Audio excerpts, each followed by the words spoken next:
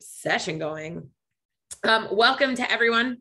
Happy end of June. I cannot believe it is almost the beginning of July. It is hot here in Durham, North Carolina, where I live. I'm Whitney. Hello. I go by Whitney or Whit. I've been teaching for Manhattan Prep for a really long time at this point. I teach the GRE and the GMAT. And I love these sessions. If you've watched any of the other ones, you know how much I love these sessions. They give us a chance to teach like really deeply into topics that we don't have time typically in our courses, or maybe even in our one-on-one sessions with students. So we get this like great opportunity to teach things that we love or things that we think maybe get skipped over too often. And so I'm excited about this session today. I will warn you, it is going to be on the difficult side. So we're going to be dealing with some of the harder topics. We are focusing on quant, and we are focusing on quantitative comparisons, the choose from one quantity, which is bigger, A or B. So we're going to start with just a very quick, like, here's what a QC problem looks like on the GRE.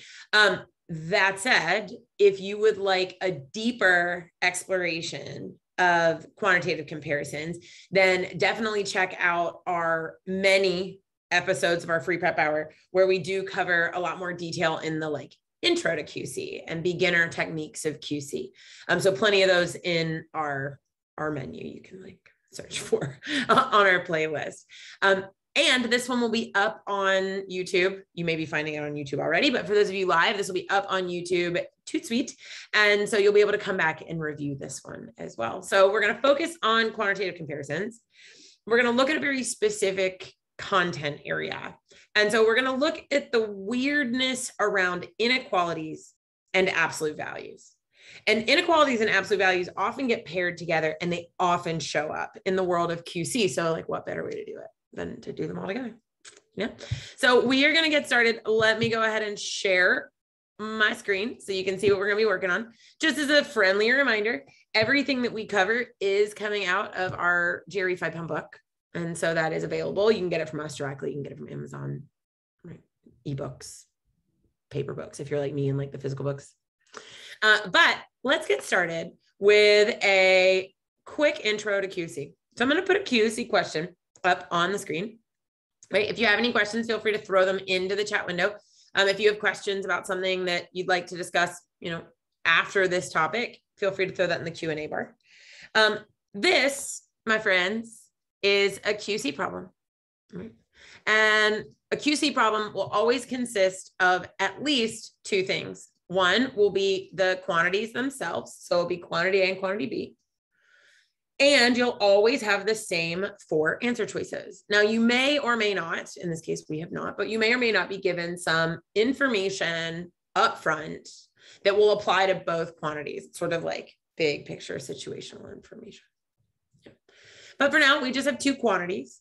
And it seems kind of easy enough. Our job is to decide which of these 2 quantities is larger. And so I would like for y'all to pull in. Which do you think is larger? Is it quantity A, at which point you'd pick A? Is it quantity B? Therefore you pick B. C, if you know that they're equal. And D, if, who knows, we're not quite sure. And then there is no E. Right? So there is no E. I guess you could use E if you're like, what? I'm totally lost. Or conscientious objector, right? You decide you just don't want to answer. Our standard time for a QC problem is going to be in the neighborhood of about 1:15. And I'm currently looking at a pretty big split between answers B and D, with about 90% of the vote in. Okay.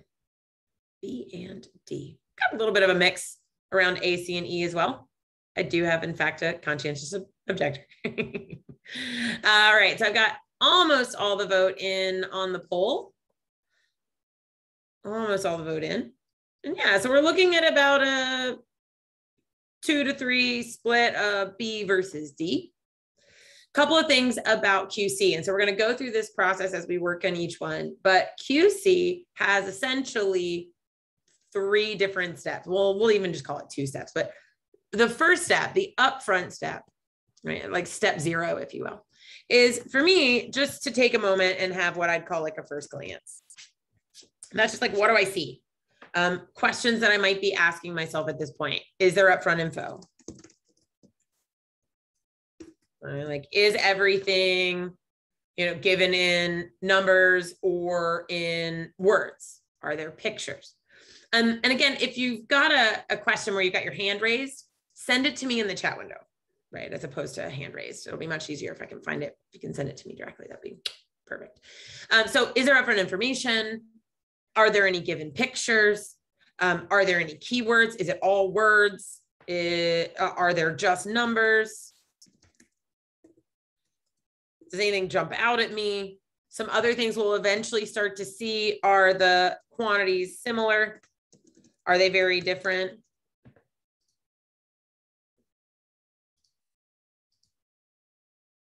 Are they very different? And then one big one is quantity B very simple, like just a single number? We're not going to see much of this today, but it is something to pay attention to. If you are looking for some additional techniques for QC, some of the concepts that we work on are things like cheat off of B or the hidden inequality, or more effective ways of testing out numbers or picking numbers. All of those are, again, in some of our awesome free prep hour videos. So we've got those too. All right, so let's get to the other 2 big steps that we'll be doing today. Step 1, can I simplify? So the steps I like to follow in QC aren't so much like directive as they are questions. So I don't know, can I simplify? And there are 3 places that I can simplify the information. If it was given to me, I could simplify upfront info. I might be able to simplify within a quantity. And I might be able to simplify across quantities, right? Meaning maybe I can exchange some terms. Maybe I can just simplify terms under one side. Maybe there's a lot up front that's going to need work. We're going to see a lot tonight of upfront, little bit of within and across, but a lot of upfront. Once I've tried to simplify, well, in this case, I've got no upfront information. Everything's a variable. There's no upfront information to simplify. I can't really make X more simple than it is, nor can I make X squared more simple than it is. So everything's kind of stuck. So my step 2 is pick numbers. Can I, or should I, do I need to pick numbers? Right. So that's going to be kind of my next step here. So I need to pick numbers. And so we keep some things in mind when we pick numbers. Our job is to try and prove D, which means we're going to prove that we don't know, right? I'm going to try and prove that the relationship can't be determined. So some of what I need to be thinking about is I need to think about the types of numbers that I'll pick so that I can try and push this prove D. Right? So the numbers we'll typically choose. We go through the anagram, zone F. Or acronym, I guess. I'm making up words over here. So zone F is 0, 1, negatives, extremes, and fractions. So these are the types of numbers that we want to remember, because weird stuff happens around zeros, happens around negatives and extremes, 1, fractions, so on. So our goal is to find 2 different relationships between the 2 quantities. If we fail, pick 3 and then guess. So what I mean is like test out 3 numbers, pick 3 numbers. If I keep failing to find different relationships, I keep getting the same relationship over and over again, I'm going to do that 3 times and I'm going to guess.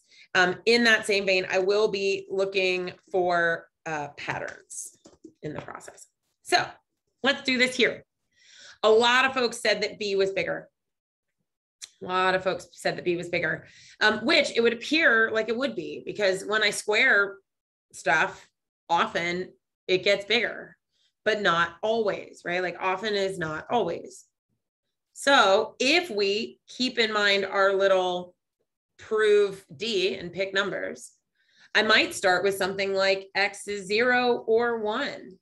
As soon as I do that, I immediately see a break in the relationship that B is bigger. In fact, when X is 0 or X is 1, the two quantities are equal. I will write the symbol between the two sides. So I'm going to start using like an equation symbol or inequality symbols. So I have one relationship where they're equal. Right? 0 is an integer. Positive numbers are integers, negative numbers are integers, and 0 is an integer. Not too far off topic, I love that question, but it is an integer. So now I just need to show one other relationship, right? I only need to show one other relationship. And so let's say I pick X is 2, right? Just something kind of all like easy that comes to mind. X itself would be 2. Once I square it, it becomes 4. That means that this one is bigger. I now have a result where quantity B is bigger. I have two different relationships. And so the correct answer has to be D. It cannot be determined. It cannot be determined. Okay, so just for funsies, let's just try one more. What would I get if I had the expression? Here we go. I'll put some new numbers under here for us.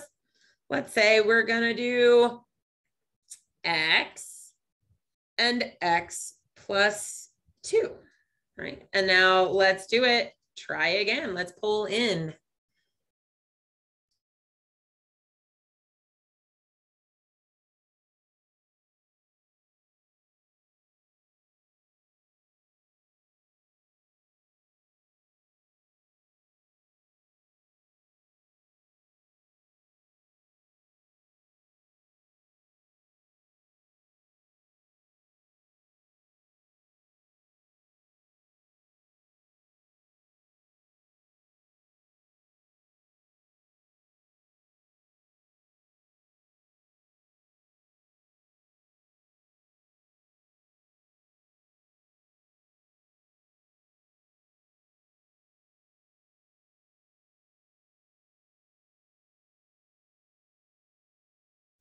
All right, I've got about 85% of the vote in, coming in right at a minute. I have some more folks picking D again, but I have more people moving over towards B. Quantity B is bigger. So we can try out some of our values. No upfront, nothing really to be simplified. So I could say, let's imagine X is 0. If X is 0, this is 0, this is 2, that makes quantity B bigger. Oh, it's okay. It's okay. I'm just getting general poll for the moment. No, it's totally fine. Let's say I decided to pick 1. If X is 1, I'm going through my zone F, right? So if X is 1, quantity A is 1, quantity B is 3. That's still bigger. Let me try fraction. Maybe something negative, like X is negative 50. Let's try something like really far out there, right? And the options are exactly the same as before. Thank you for that. So X is negative 50. If I add to it, it's negative 48. Ooh, okay, so that's still bigger. You know what? I'm still getting the same thing. If I try a fraction, X is, let's call it negative 1/2. This is negative 1/2. If I add 2 to that, it's positive 1.5. That's still bigger. You know what? I've tried more than enough at this point, right? More than enough at this point. I'm going to go ahead and select B, that B is bigger. Okay, so all of that said, that B is bigger, is there a way that we could have maybe proven it without all of that testing? So I do want to introduce one advanced technique that might be useful. So above and beyond all of this is the concept that for QC, our goal is to compare, don't compute. And that's not always possible. Sometimes we're going to be computing things. But if we have our way, often we will be able to move through the thing by comparing the two quantities more than actually like computing things. So how could I compare? So there's one technique that we are going to employ tonight, and it's the technique of hidden inequality, because we're talking about inequalities.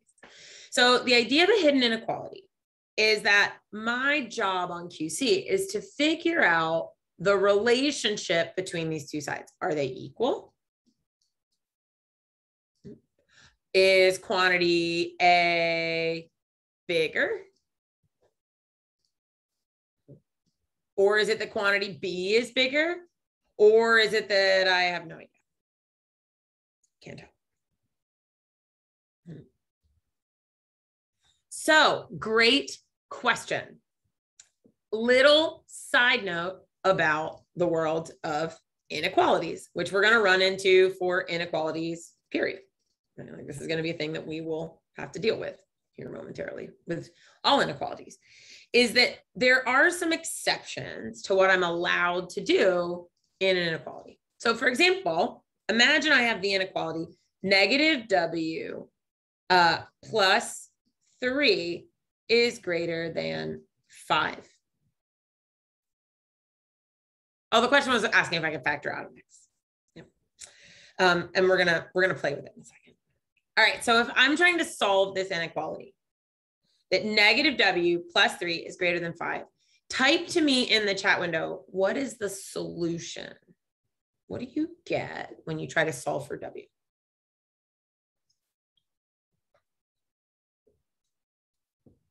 What do you get when you solve for W? And there should be an inequality symbol in there. Nice. So a lot of what I'm seeing coming in is let's subtract a 3 from both sides, just like we were going to solve a normal equation. So I get negative W is greater than 2.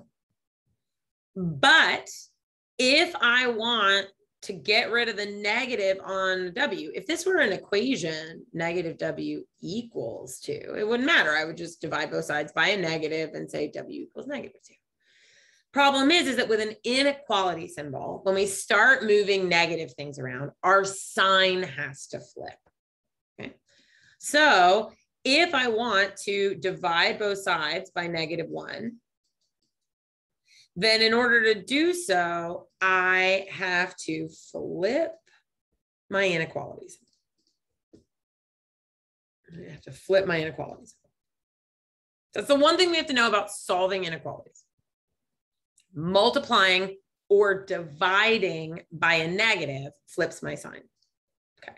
So if we're going to use a technique called the hidden inequality, then we're going to have to think about inequality rules while we do it.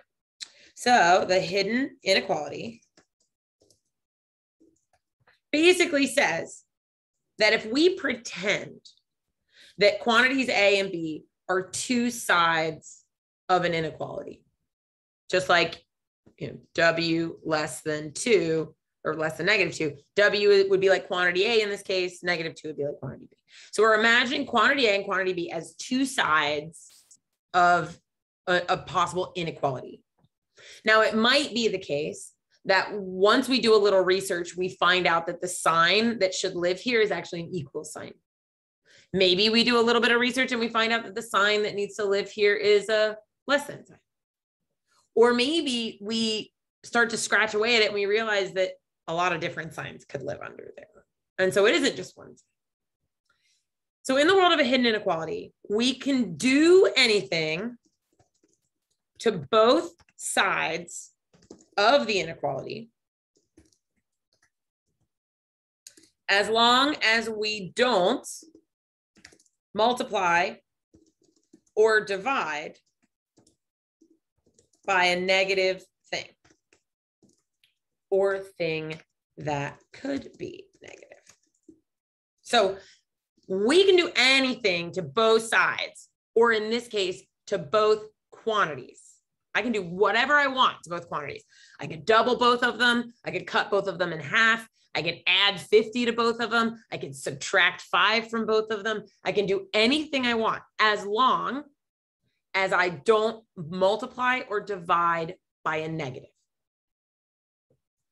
So what this does is it gets me thinking about any common terms.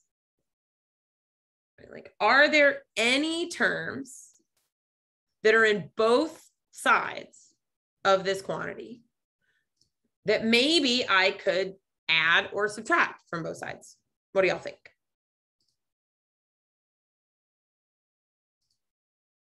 Yes.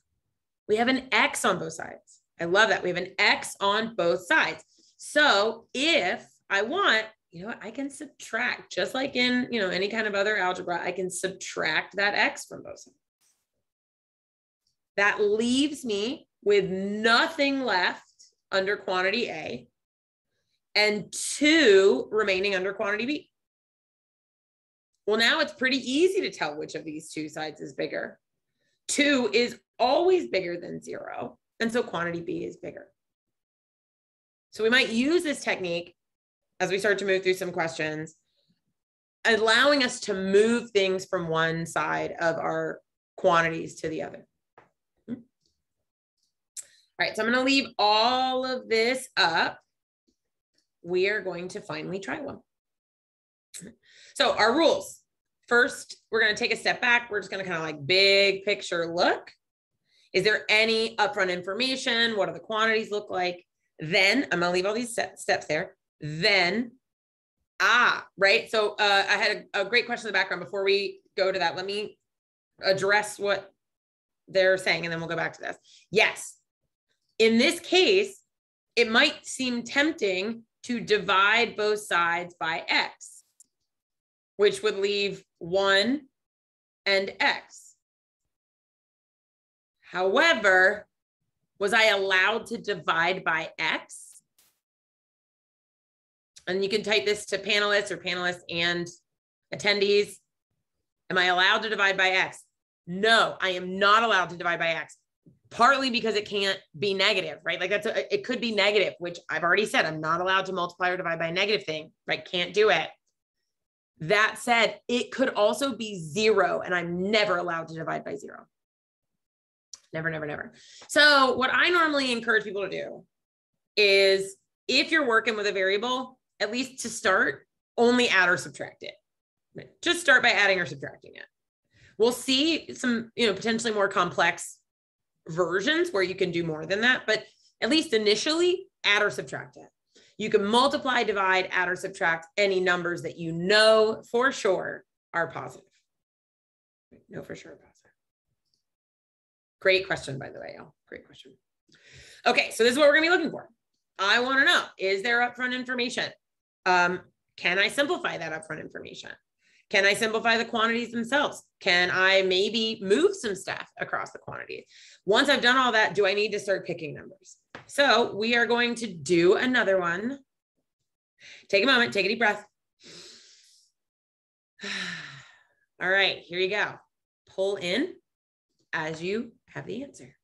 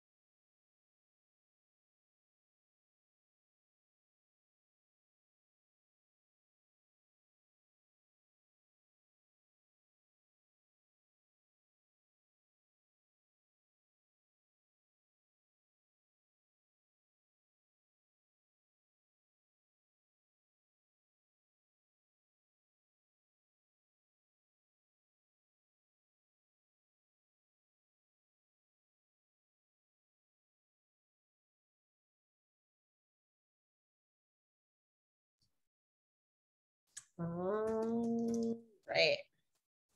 About a minute and a half in, I've got about 60% of the vote. Kind of a mixed bag. So first glance, I definitely have upfront information. And I'm going to leave this poll running, so you're welcome to change your thoughts as we work. So there is upfront information. The quantities seem pretty simple. Quantity B is a very specific single number. Can I simplify? Yeah, I sure can. I'm going to start there. Let's simplify our inequality at the top by grouping like terms. So I'll start by subtracting a 4y from both sides. So 3y minus 3 is going to be less than or equal to 9. And then I'm going to add a 3 to both sides. Watch your math. So I'll get 3y is less than or equal to 9 plus 3 is 12, which gives me the value of y being less than or equal to 4. Well, if I were to think of my symbols that would go between these two quantities, it could be y is less than 4. Y could be 0 or 1 or negative 20. But according to this little line right there, y could also be equal. And so if I can get two different results, any two results, exactly. So one of the things I want you to see is that when we look at these solutions down here, A through C are reserved for always.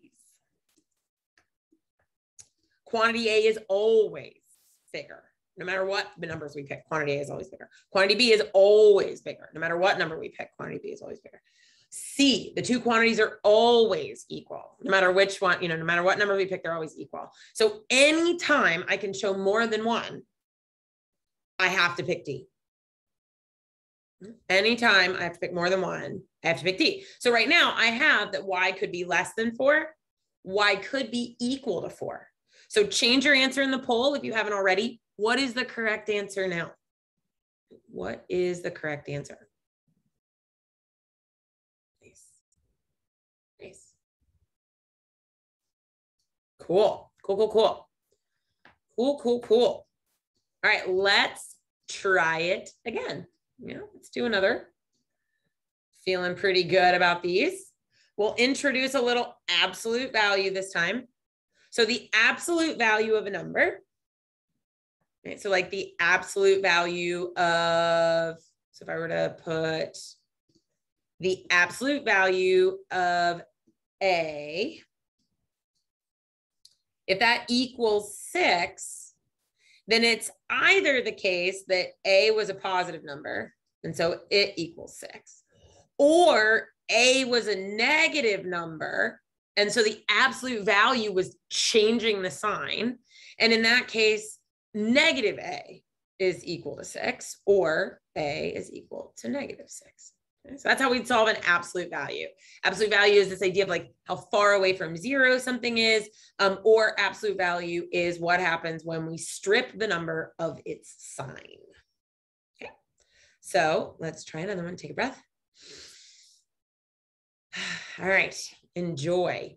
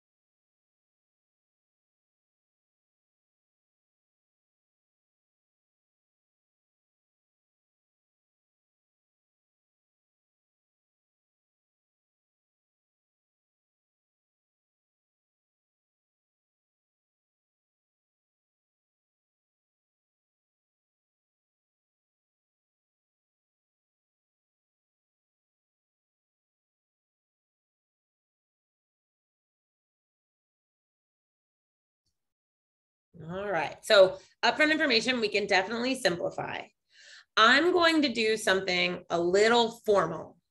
And I did it for the example absolute value, but the reason why I'm going to do it is because as long as we do absolute value formally, then it doesn't matter if the absolute value is in an equation like it is here, or if we start getting into harder and harder problems where the absolute value is inside of an inequality.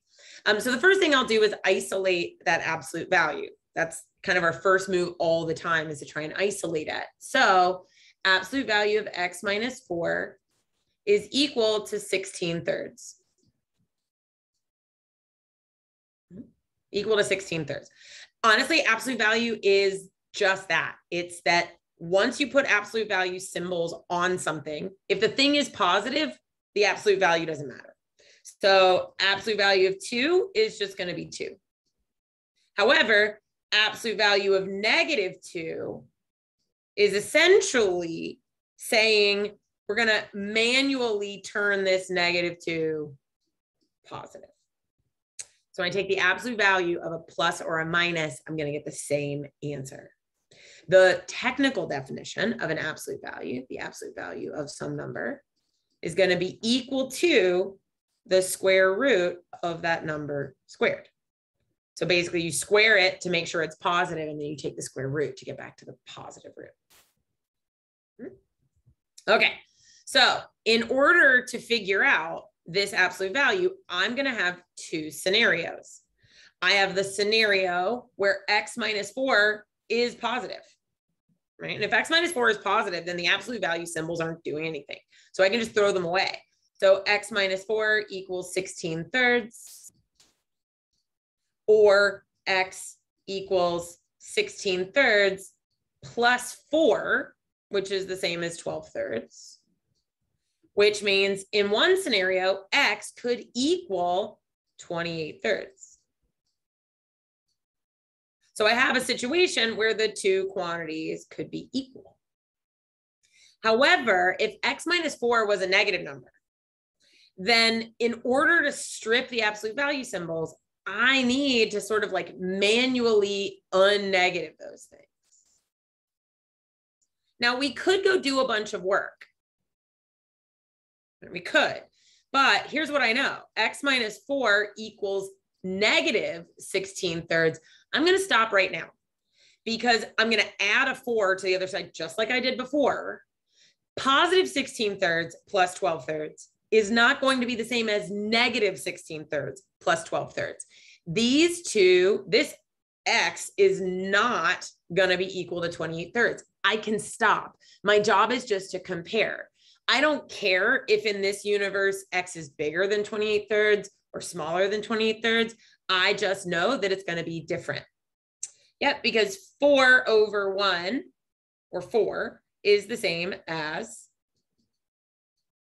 12/3, so that I can have a common denominator.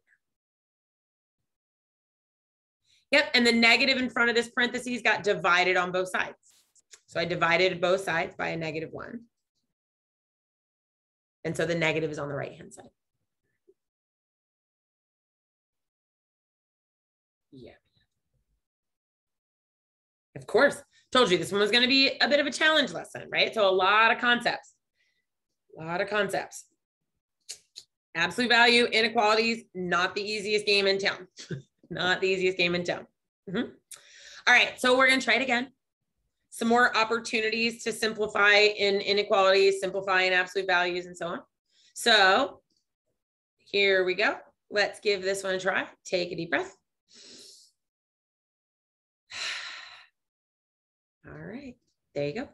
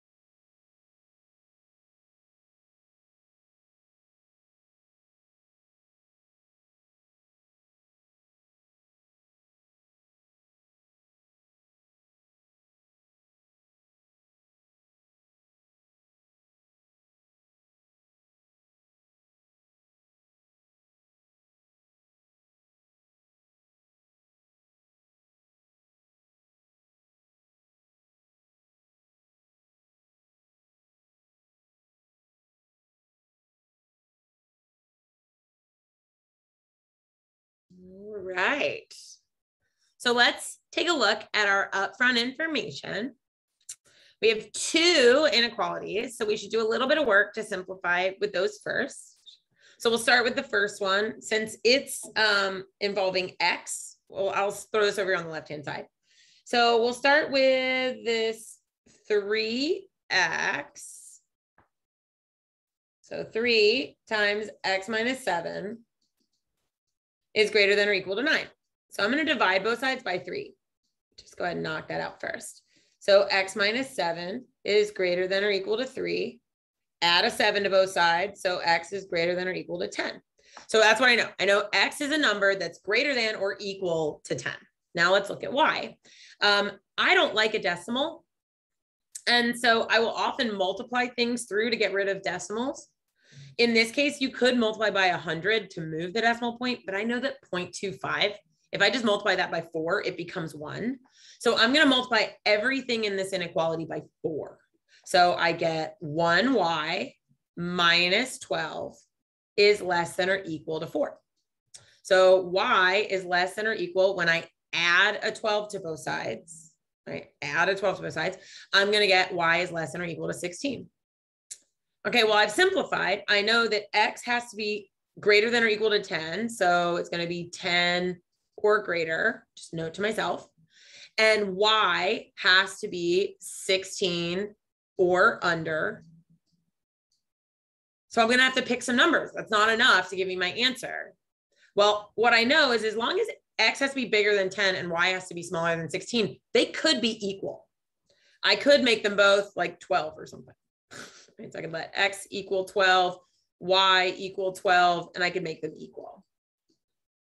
But I could certainly make them the ends of their ranges. Like x could be 10 if I wanted, and y could be 16, at which point y would now be the bigger number. I get two different solutions, and so the answer has to be D. Starting to see a lot of D. Nice, but very nice. The answer has to be D. So we want to make sure and move through carefully when we're simplifying upfront information. All right, let's play with another absolute value. This one's a little tricky. Okay, this one's a little tricky. So take a deep breath. If they were the exact same inequality, it would still be D. Or if the inequality symbols had gone the other direction, right? If we had been told that x was less than or equal to 10 and y was greater than or equal to 14, then all the values of y would have been bigger than all the values of x. So if those inequality symbols had been switched, then we'd be in a case where we'd actually have quantity B would be the correct answer. All right, here we go. Here comes your next problem. Enjoy.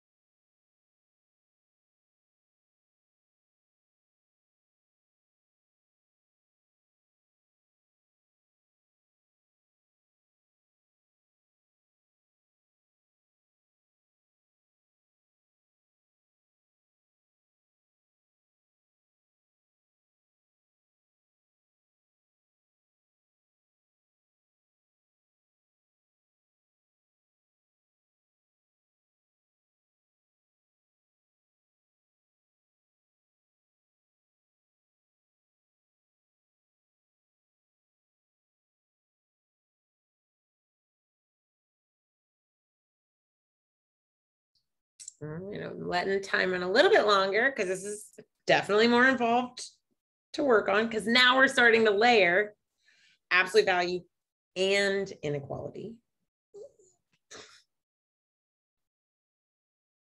So this is where it becomes even more essential that I think about the two different scenarios.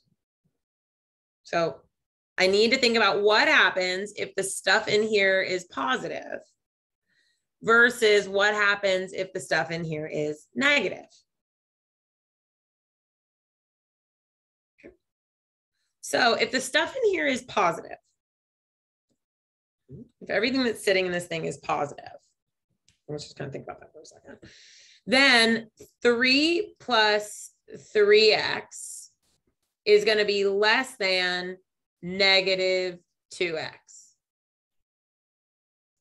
If the stuff in here is negative, then negative 3 plus 3x is less than negative 2x. So I'll start with the one on the left-hand side.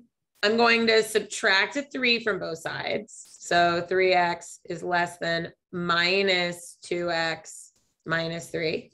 And then I'm going to add a 2x to both sides. So 5x is less than minus 3.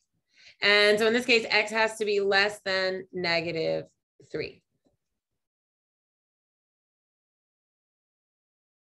Excuse me, negative 3/5.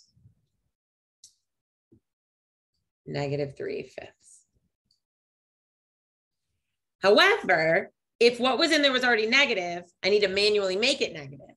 I'm going to go ahead and divide everything through by a negative, and that's going to flip my sign. So 3 plus 3x is greater than 2x. I'll subtract a 2x from both sides. So 3 plus x, 3x minus 2x is just x, is greater than 0, and then subtract a 3 from both sides. So x has to be greater than negative 3. All right, so let's map this. If I were to look at a number line, and I'll put it up here, my number line for x has to be bigger than negative 3, but smaller than negative 3/5. So like 0 is up here. All right, so this is going to be my range of values for x. I'm ready to take that into my two quantities now. Now, quantity B is just 4, which is so nice. Just a nice, simple, easy number 4. If I want the absolute value of a number, this is where a number line can be really lovely. Let's imagine that the number is, here's my 0, and I know that a number is between 1 and 4. If I take the absolute value of that number, it's not going to change. It's going to stay between 1 and 4. However, if I have a number line and what's on that is negative. So now let me go -1 to -4. If I know the number is between -1 and -4, the absolute value of that number is going to be this range up here again. It will flip it over to the positive side. So if I take this number line and I say, okay, currently the value of x is down here. This is x in this range. Then the absolute value of x is going to be on the positive of that same range. So not -3/5, +3/5 to +3. What does this mean? It means that no matter what value absolute or x takes or absolute value takes, from as small as 3/5 to as big as 3, every one of those will be smaller than 4. And so we finally have our first B. Why did I not subtract 3x and then make it negative? No reason. I just kept it positive, but very easily could have left this as 3 plus 3x is less than minus 2x. I could have subtracted a 3x from both sides. So 3 is less than negative 5x. Divide both sides by negative 5. My sign flips to negative 3/5. Notice it's the exact same. X is less than negative 3/5. It's just written in the other. Because I didn't I could have done the same thing here. It literally would have done the exact same thing that I just did on this one. You would have had 3 is greater than negative x, or x is greater than negative 3. Exactly the same. Yep. For sure, of course. For sure. So the beauty of the inequality is that I have to flip my sign, but as long as I flip my sign, it doesn't matter which order I go. Like I could subtract things first, I could subtract the other thing to the other side, totally fine. Your call, whatever you're up to. So inequalities, great on a number line. Absolute values, great on a number line. Okay, so sometimes we get into the world where what's actually happening is not just inequalities, but sometimes a little bit of like positives and negatives as well. Like, what does it mean? Does it mean to be positive or negative? So let's try this one. I will relaunch your poll and enjoy.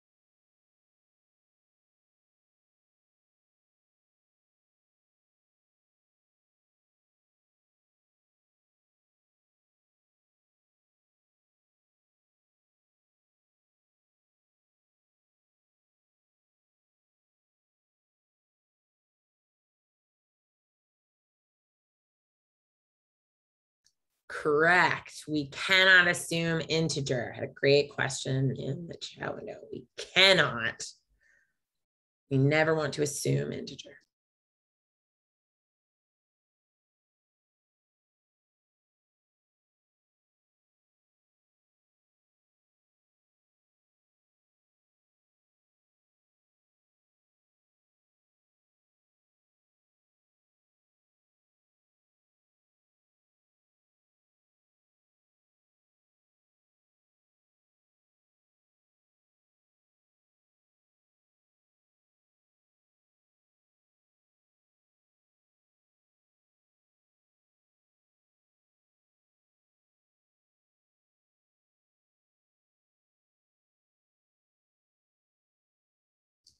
All right, so we've got about half of our votes in. Yeah, these are getting a little trickier, right? A little trickier. So what do I know? I know y is a positive number. I know y is going to be something positive. X, well, if the absolute value of x is less than 1, if we have a really simple inequality where what sits inside of this is just like a single number, then a really elegant way of visualizing it is to see it as this little number line, where once you've done the solution for it, right, I know that x is either less than 1 or negative x is less than 1, which means x is greater than negative 1. I know that x is going to be on this little number line somewhere between, and strictly between, 1 and negative 1. Okay, so let's imagine the easiest example where X is 0. Let's just plug a number in really quickly. If X is 0, then quantity B immediately becomes 0. Quantity A is 0 plus whatever positive number we want to make Y. It could be anything, 1, 2, 1,000. And so we'll just call it, 1 plus 5 or something.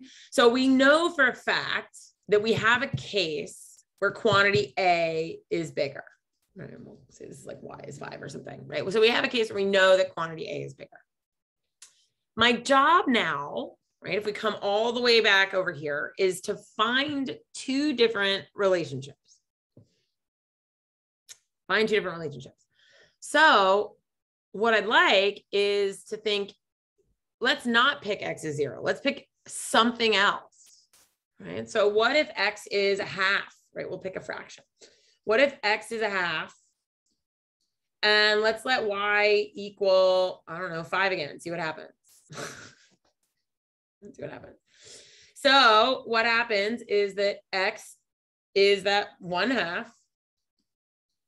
plus 5 is 5.5. But over here, this is 1/2 times 5. That's 2. Oh, crikey. Okay, that one's bigger again. Ugh. What do I need to do? If I want to try and make quantity A smaller, what would I need to do? Is there anything I could do? Yeah, I love this idea. So Rose says in the chat window, a negative number maybe? Yeah, what if I try X is negative 1/2 and Y is whatever 5? Well, then this becomes 1/2 plus 5 again. This is 5.5. But this one becomes negative 2. Uh-oh. Ruh-roh. Okay, so what is happening? I keep getting the same thing. This is a place where, honestly, if I keep getting the same thing, I said, we're going to think creatively, but if we keep getting stalled out, we're just going to go ahead and pick, right, like quantity A. We're just going to go for it. So let's think about what is happening here. Y is always, and like I said, we're looking for patterns if possible. So let me get all this stuff out of the way for us for a moment. Y is a positive number. And X could be either positive, negative, or 0. Right? So when X is 0, this quantity is Y, and this quantity is 0, which Y is always bigger than 0. We know that part. When X is negative, so when X is between 0 and negative 1,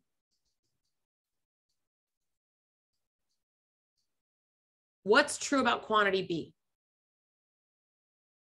When X is between negative 1 and 0, so not equal to 0. Yeah, quantity B is always going to be a negative number. Always. Quantity A, however, will always, no matter what, be a positive number because X is always going to be positive or 0 and Y is always going to be positive. So the very smallest that A could possibly be is Y.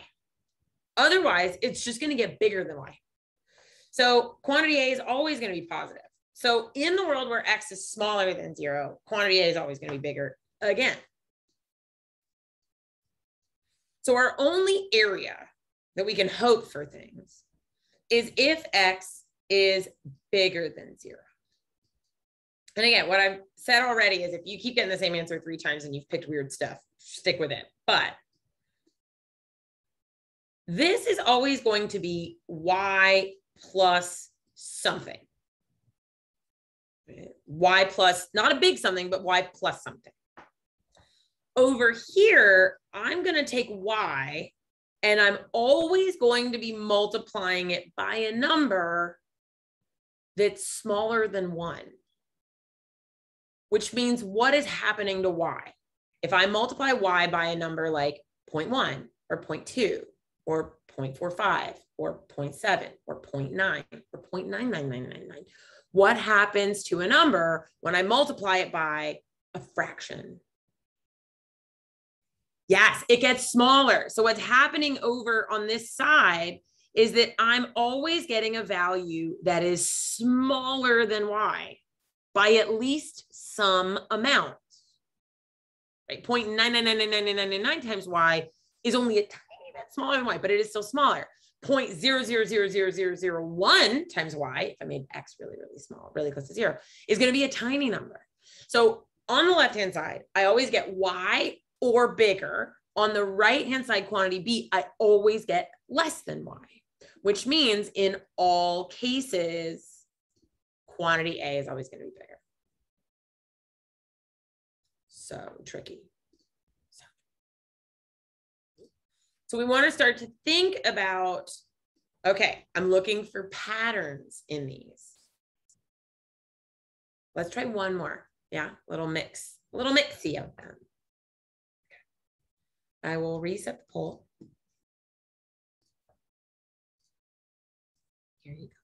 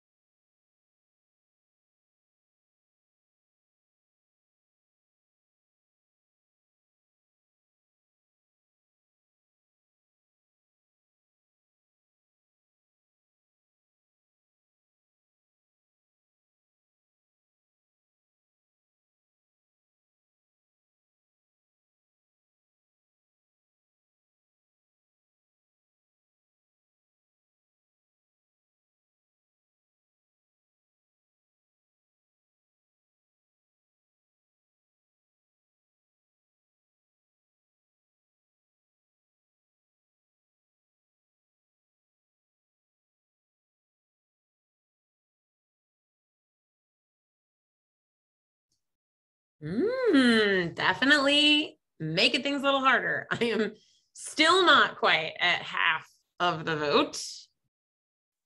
Still missing votes from 30 people, 35 people at 2.5 in.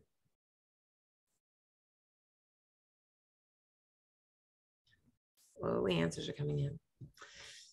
So a big thing to look for is information like greater than 0. That might imply that we can use some positives and negatives. If we think about absolute value as distance from 0, so if the absolute value of x is less than 1, what that really means is that x is no more than 1 away from 0. Right? The distance from x to 0 is less than 1. Less than 1. Okay, so what does that mean then? We can use that trick on this first pair of numbers. What we know is that if the absolute value of x is greater than the absolute value of y, then x, wherever it is, I don't know where it is, positive or negative, x is going to be further away from 0 than y is. So that's what this first one tells me, is that x is further away from 0 than y is. But I don't know in which direction. Okay, so this is the first piece of information. X is further away on a number line from 0 than y is. Put that up here. What does it mean if the sum of two numbers is greater than 0? So again, let's think like patterns or number lines. In order for the sum of two numbers to be greater than 0, what has to be true? Yeah, the sum is going to be positive. Yeah, okay. So in order for the sum to be positive, they're either both positive. So now let's look through the scenarios. Here are our scenarios. So it could be the case that x and y are both on this positive side of the number line. That's one scenario, because their sum would be a positive number. Which one's bigger? Quantity B. Right? X is going to be bigger. They can't both be negative, so that one's out. But let's see about making one of them positive. Now, in order for them to be positive, y'all kept saying to me that the positive one had to be more positive. So if I were to look at my little numbers up here and I made y the positive one, but x the negative one, x is going to be more negative than y, which means that's not going to work. So it means that in this case, I need x to be the positive one. Y is allowed to be negative because it's less negative than y is positive. And once again, x is bigger. And so it can't be either other case. Right? X and y can't be the same.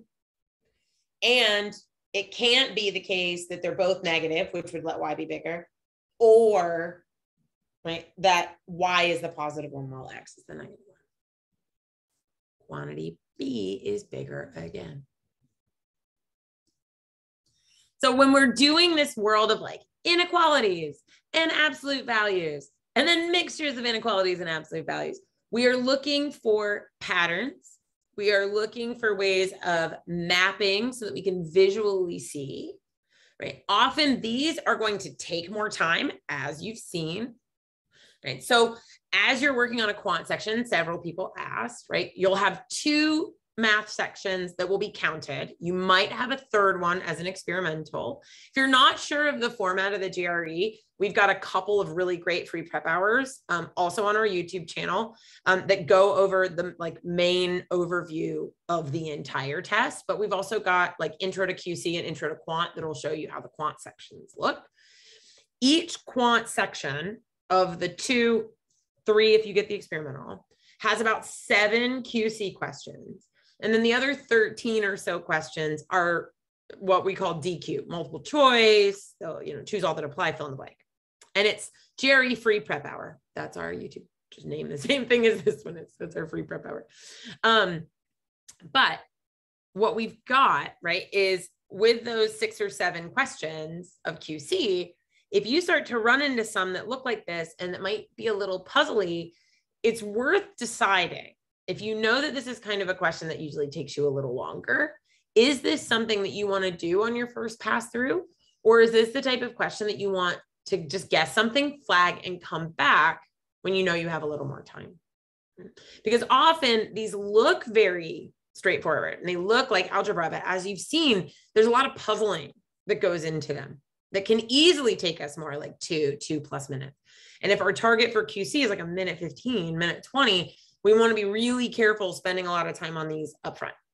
We want to make sure that we move through and look at other question types before, right, we spend all of our time on these handful. So just as a reminder, all of our free prep hours are online. So I'll pull up the website for you so that you can see our GRE free prep hours. And they're awesome. Ooh, see, they're popping up already. And so I'll get you our full line of lessons, right? And there's a ton. If you just go to our MPrep GRE site even, you can find so much stuff there. Like we got a couple of channels of vocabulary. We've got several channels. Let me pull this up for you. Here we go. And then if you come to here it is. This is our YouTube site. Let me send this out to everyone. There we go. That'll take you to all of our pages. But if you want just to see our free prep hour, if you didn't find us by coming to a free prep hour, that second list is the playlist of all of our free prep hour stuff. Like at this point, we have over 75, almost 80 hours worth of material on our 2 different vocab-based pages. So we've got GRE vocab word of the day. We've got 2 full playlists. Each one of those has a few hundred vocabulary words. So we've got tons and tons of materials that you can use. And as if that's not enough, we've got all kinds of free stuff on our site. So if you have not signed up for the free resources on our site, absolutely do. It's not just a free practice test, but you can also sign up for a free trial of our Interact product. You can also sign up to attend any of our live classes for free, our first sessions. So you can come and try out any session 1 of our full course anytime you want. If you're not sure between GRE and GMAT, maybe you're one of our business school applicants, you can try all of the same free things on the GMAT side as well. And we have a GMAT free prep hour video series as well. So we've got all kinds of stuff available to help you study, to help you get prepared. And then we will be back here again with more free prep hours anytime you need them. I have a few questions in the Q&A. So I just wanted to kind of answer those briefly before we call it an evening. But there is a writing section. It's 2 essays. The GRE has 2 quant, 2 verbal, 2 essays, and then 1 experimental that'll be either quant or verbal. If you've already taken the GMAT, you'll want to take a free practice GRE either on our site or one of the official Power Prep ones, and then just see how far off you are from your goal. It's like, is there a recommended amount of time to study? It really does depend on, it might just be that you need to work on vocab, because often the quant side of GRE is a little easier and you get a calculator. So you might find that you really just need to do a little bit more vocab work if you're transitioning from the GMAT. There are a few math topics like geometry that show up more frequently on the GRE. So maybe you do need to spend a little bit more time with those. But I think usually the big transition is vocab and then understanding the QC question types. Best way to learn or study vocab: flashcards, flashcards, flashcards, flashcards. And the flashcards that you make yourself are by far and away the best. I know that there are quite a few other great ones. We've got 2 big full stacks of them on the site. We've got our own apps for those, but there are a bunch of other ones as well. So lots of good vocab apps that you could use. Flashcards. I love our word of the day videos and making your own flashcards. For GRE at home, you get a whiteboard. So no scratch paper. You have to use a qualifying whiteboard of the size. You'll need to check their site, because I don't want to say anything in case they change it or update it from the time that this video is recorded, but always check their site for the dimensions available for the whiteboard. We do not have any materials for subject GRE, just for the general GRE. And our next free prep session, we've got a couple a month. So I'm not entirely sure. Let me check our site. Typically our free programs, like anything that you want for free, is going to show up on our site. This is our GRE site. Go right there. And so if you would like to attend any of our free stuff, typically you just need to, here we go. I was looking for free classes, free events. Here are the upcoming free prep hours. And so we've got several. The one that you're sitting in with me right now, there's another one on the 14th. I'll have another one on the 25th of July, so 14th and 25th. And then we'll have 2 more in August on the 9th and the 26th. We'd love to have you join for any and all of those. And don't forget I think we've got 73 or 74 of them already up on our YouTube site. So lots and lots and lots to cover. Best time to write the GRE is when you're ready. I know it's a terrible answer to that question, but there is no good time of the day or time of the year. It's just when you're ready. And no, the 5-pound book is not a combination of individual subject. What used to be the old subject Manhattan Prep books are now the quant and verbal strategy guides. They've been consolidated into 2 big books. The 5-pound book is an entirely new, I mean, when we wrote it, it's all new questions just for the 5-pound book. Yep. Let's see. Let me answer 2 more. Oh, and that's all of them. I think that's all the ones I've got. I don't see any other ones. Yay. Not yay. You're welcome to ask more, but just to make sure. Thanks so much to all of you. Happy summer here in the Northern Hemisphere. We are full blown in the summer. Yeah. You mean graduate school applications? You certainly can start your applications at any point in time. Absolutely. Before you write your GRE. Often students like to get their GREs done in and around the same time, just so they have a sense of what they need to talk about on their applications. All right, friends, have a wonderful rest of your afternoon, evening, morning, for those of you that are a lot further east of me. Again, my name is Whitney. It's been a pleasure to get to work with you this evening. Let us know if we can be of any help in your journey, and we will talk to you soon.